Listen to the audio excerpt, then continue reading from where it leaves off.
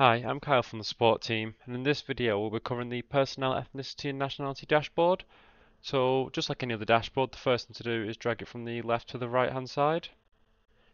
Then you can click the blue cog to start configuring it. So just like any other dashboard, the only thing to change in here is the employee range and then the refresh rate in the under the bonnet section.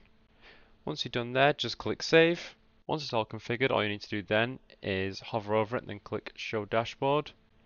You'll then be presented with four graphs. So the top ones are the ethnicity.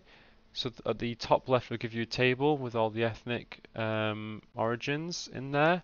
So that'll show them all descending from highest to lowest. Then at the top right it'll give you a pie chart for the same results. And then at the bottom left it'll give you the nationality. And at the bottom right it'll give you a nationality breakdown within a pie chart.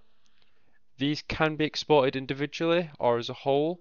To do this individually, at the top right of each graph, you'll see a drop down here, just to export them to either PDF, image, or Excel. And that's the same for all of these graphs here. And then if you did want to export the full thing, at the top right here, there'll be another drop down to export to either PDF, image, or Excel.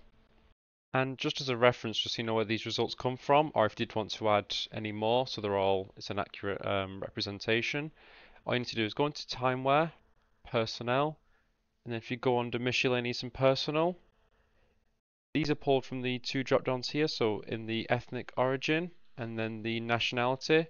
So once these are filled out, they'll then show on the graph. And that's all for the personnel, ethnicity, nationality dashboard. So thank you all for watching.